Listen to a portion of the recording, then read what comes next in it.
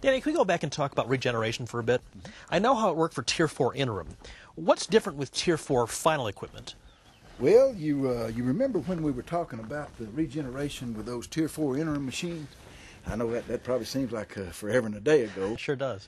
Well, regeneration works to control soot the same way in Tier 4 final engines. The difference is the system doesn't have to work nearly as hard because the engine has been tuned to reduce particulate matter before it ever gets to the after-treatment system. Okay.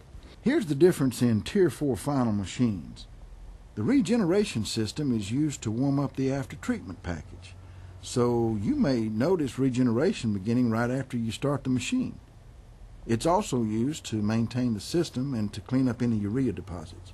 It's running not to remove soot, but to warm up the new selective catalytic reduction system. The same technology, but a little brand new use for it. I'd say that's pretty smart, wouldn't you? What else can I help clarify for you?